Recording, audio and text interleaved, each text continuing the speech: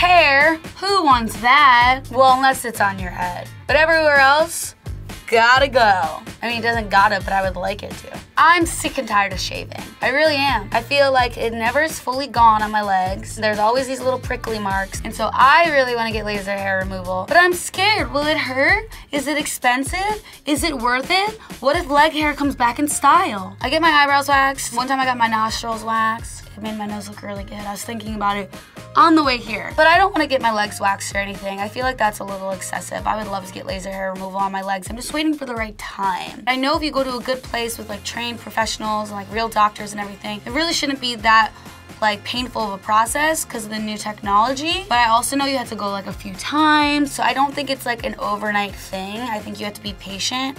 And I mean, I've lived this long with hair all over my body, so it's not a pressing issue for me. I think if you want to get your hair removed, go for it. It's personal preference, and if you're more confident and comfortable in your own skin that doesn't have hair growing out of it, I think you should remove it. But if you like having hair grow out of your skin, then don't remove it. It's simple as that. But if you're like weird about pain and stuff, maybe just stick to shaving.